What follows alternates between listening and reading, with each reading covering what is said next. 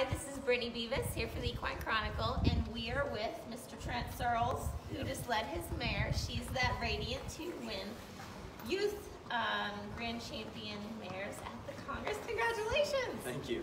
Thank you. So, the other day, Jeffrey Pate won the Open Grand Champion Mare with her. Yes. So, coming in, was there like, oh, there's a little extra pressure?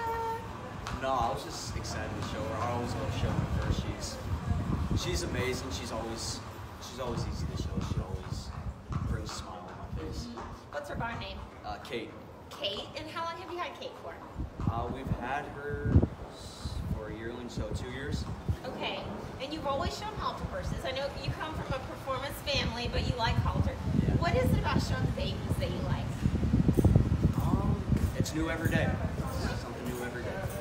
And so Jeffrey does he help fit for you guys? What do you mean? Like fit her?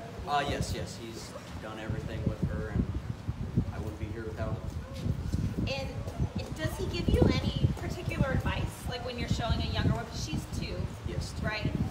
Is there anything you have to keep in mind when showing a younger halter horse? Just be prepared for whatever happens. Yeah. How was she today? Oh, she was amazing. She was phenomenal. It's a little cold and windy today, but She handled it good. Well, congratulations.